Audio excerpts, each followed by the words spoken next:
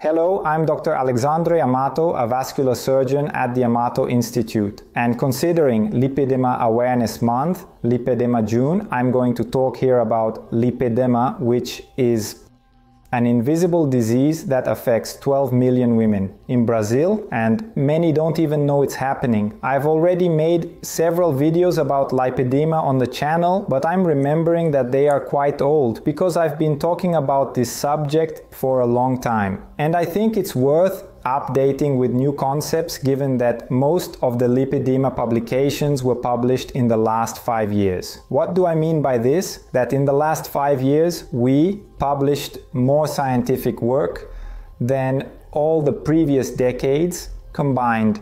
So there's a lot of new information, many serious researchers around the world studying this to bring a solution for you. Do you think you have lipedema? Know someone with lipedema? With thick legs, or think the obesity is in the legs? Write down in the comments, I want to know. But for that person, you will grab this link up there and send it to them so they can understand what's going on, because in this video I will talk about the general aspects of lipedema. Lipedema is then a disease of fat in the legs, but it's not that simple. It's a disease where there is a change in metabolism in general throughout the entire body, and this fat deposition in the legs ends up being your body's response to a much larger metabolic problem, which is chronic low-grade inflammation. But what shows up is the fat deposition. So many people end up believing that the problem is the fat. No, the fat deposition is a consequence of the problem, which is inflammation. So how does this problem appear? It appears with the deposition of fat in the lower limbs. It can happen in the upper limbs too. Most of the time it happens symmetrically, so the right leg will be similar to the left leg. It might be a little more, a little less, but usually it's similar. This fat becomes inflamed, so there will be a sensation of pain, heaviness and fatigue. Frequent bruising on the legs, those bruises that appear without you knowing where they came from. The feeling of swelling is very significant. Many times women with lipedema say they have fluid retention in their legs, and this fluid retention is actually the inflammation causing that sensation. Lipedema is a chronic progressive disease, but when you look at that image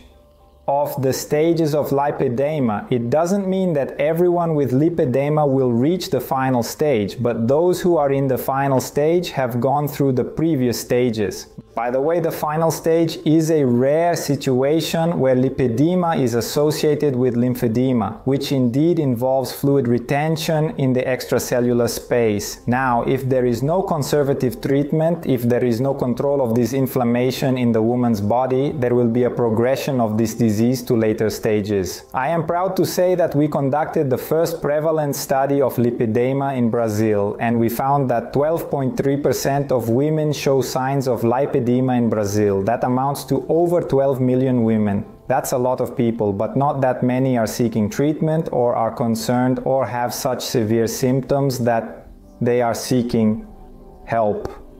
So, what does that mean? It means that many people have lipedema with few symptoms because the disease is controlled, because they have healthy lifestyle habits, because they removed the inflammatory trigger, because they are doing everything right. And there's a small portion that does have very high symptoms and they are actively seeking help. And often they go to various doctors and no one ends up diagnosing it because it's an underdiagnosed disease. Why? Because it's not taught in medical schools. So since the complaints occur in the lower limbs and the vascular surgeon is considered, the leg specialist, the one who resolves leg swelling, many times these women are seeking help from the vascular surgeon. But since they often also have varicose veins, the varicose veins are easily seen. The vascular surgeon might look at the varicose veins and end up blaming the swelling on the varicose veins, might end up treating the varicose veins, and then there's no significant improvement in the pie swelling. This is the frequent story. Taiki, it might not be yours. Tell me below what your story is, how you discovered lipedema. I want to know, but it's a really common story. Lipedema is caused by a genetic issue. Since it's a very common disease, it's believed to be not just one gene, but rather polygenic. There are multiple genes, so you inherit this problem from someone in your family. It could be from the father or the mother. The father obviously won't have lipedema, but some woman in his family might.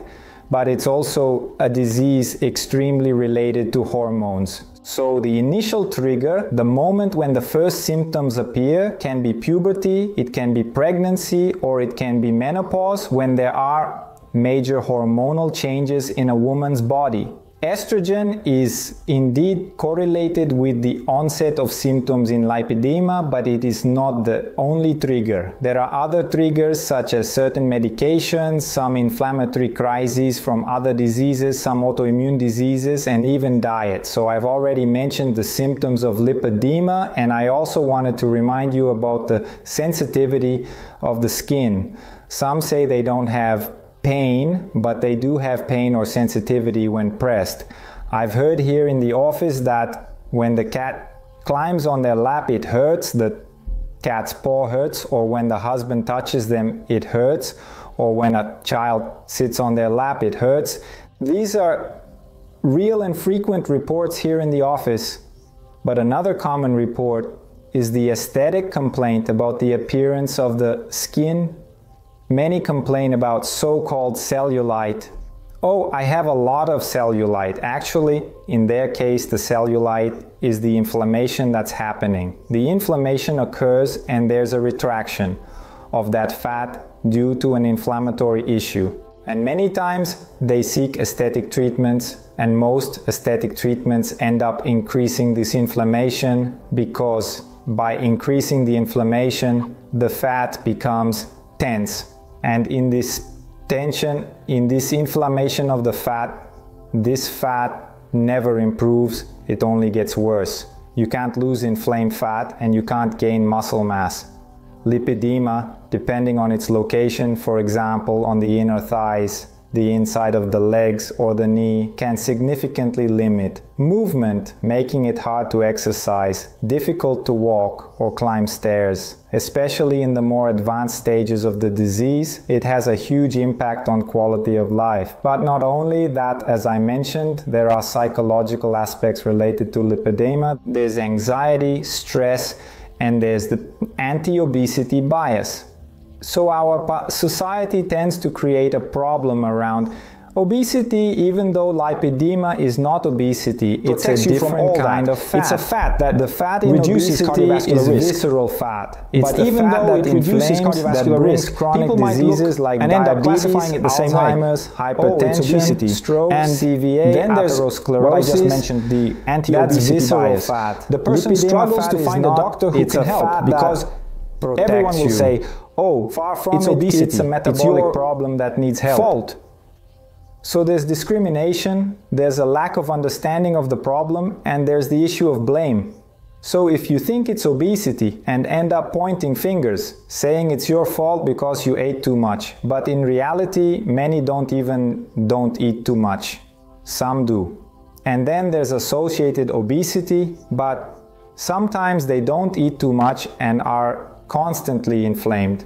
The problem is inflammation, and then the body now goes into a state of protection. Yeah, I'm inflamed. I need to store energy for the war that's coming, and then you can't lose that fat if you don't know what's happening. Simply pointing fingers and saying you're eating in secret or doing something you're not telling me about, that doesn't solve the problem. We need to understand what's happening to truly help the patient, and often those with lipedema have already made several attempts to treat obesity and realized that it doesn't work for lipedema. So they dieted, did a lot of physical exercise, and then see their friends doing this lose weight, get well, Then they try again. Then they see it's incredibly hard to lose the volume in their legs. And one day they give up. They say, oh man, but I like to eat. I don't like to exercise. When I do, I get no results. So you know what? I'm done, brother. I'm going to eat well and stop exercising. And then comes obesity. On top of the lipedema problem, some people still think that lipedema and obesity are the same thing, but obesity doesn't hurt, obesity doesn't cause leg pain, obesity doesn't cause swelling, obesity doesn't cause bruising on the legs. They are clearly different problems, and diagnosing lipedema is also an issue. I am proud to say that we also created the world's first protocol for diagnosing lipedema using ultrasound. It's published and used worldwide. Despite this, ultrasound isn't mandatory for diagnosing lipedema because the diagnosis is clinical, it's through conversation, it's through anamnesis, through physical examination. Understanding the patient's problem, we can make the diagnosis. It's important to evaluate the leg, palpate, feel to see if there's a depression when pressed or not, if there's pain or not, the consistency of the skin. Many patients with lipedema have softer skin. So, have you noticed any difference in the consistency of your skin? Write it down in the comments below, I want to know. But the problem is also the lack of knowledge among most doctors. If they don't know the problem exists, they can't make the diagnosis. Since it's not taught in medical schools, only those who, for some reason, studied the topic outside the curriculum will know. So it's very common for women to go from doctor to doctor. I have a patient who has seen 13 vascular surgeons and other specialists, and none mentioned the possibility of lipedema. In this case, she was the one who made the self-diagnosis. So self-diagnosis is indeed an option. We have a standardized questionnaire available, and I can share the link below for you to complete it. This questionnaire can provide you with the likelihood of having lipedema. It's important to note that while it can't offer a diagnosis, only a doctor can do that, it can indicate whether you have a high or low probability. As for lipedema treatment, let me elaborate on treatments in medicine generally. In cases where a disease has only one treatment, it typically signifies that the treatment is effective and resolves all instances. When a disease has a lot of treatments available, it's because none of them are perfect, or none of them will always be suitable for all cases, or each case will improve with a different treatment. Lipedema has many treatments available, but I consider that the treatment is just one. The treatment is an association of various procedures and therapies. You might even see some of my older videos where I separated the treatment into conservative clinical treatment and surgical treatment. Today I don't do that anymore, right? After all, lipedema has evolved a lot. The surgical treatment, it's just one tool within the treatment, and the treatment involves managing inflammation. And what's available, there's physiotherapy with manual lymphatic drainage, there's elastocompression. It's very difficult to use the compression stocking. There are more suitable pants. I can put a link below if you're interested. A proper diet, tracking the inflammatory trigger, treating that inflammatory trigger medically, the right physical exercise that reduces inflammation, and when everything is under control and you still think surgery is needed, then surgery can be the cherry on top. It's extremely rare for surgery to be needed at the beginning, but that's when there's an inability to move. The lipedema is blocking movement. I'll give you an example. I had a patient who had 2 lumps in the middle of her thigh, and she couldn't walk or exercise because the lumps would bump and hurt. So we had to do the surgery for her to get back to doing physical exercise and walking. I thought she would come back later for the aesthetic treatment of lipedema, to do a surgery. Not just to regain mobility, but she ended up coming back to do the aesthetic surgery for varicose veins, which was what really bothered her. So just to see that after we removed the lipedema problem, she was happy with the aesthetic result of the fat and then wanted to treat the varicose veins. So since lipedema is an underdiagnosed disease, few people know about it. Recently, the few who end up publishing about it are self-proclaimed experts on this subject since last week.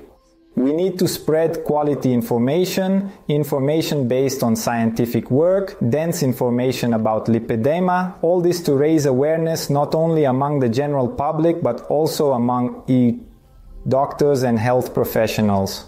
So do your part, grab the link up there, send it to that family member who is a health professional, send it to that acquaintance who might also have lipedema. Let's spread this information so that everyone understands that lipedema exists, is very common, and can be a shadow in the lives of many women. Rest assured that lipedema is not a death sentence. It is not a catastrophe. Lipedema is perfectly manageable, controllable, and you can have a very good quality of life. Most women with lipedema and who don't have other significant comorbidities will live very well, will live a long life, will probably outlive everyone around them, because the fat from lipedema is a type of fat that reduces cardiovascular risk, and statistically speaking, cardiovascular diseases are the leading cause of death worldwide. So to all the lipedema warriors, everyone who is fighting to improve their symptoms, know that I have a lot of videos and information here on how to achieve this goal. Watch our playlist on lipedema and subscribe to our channel below, as we are always releasing new videos to improve the quality of life for you and your family. Take advantage, click the bell and stay tuned, because I'm going to put the next best video for you to watch.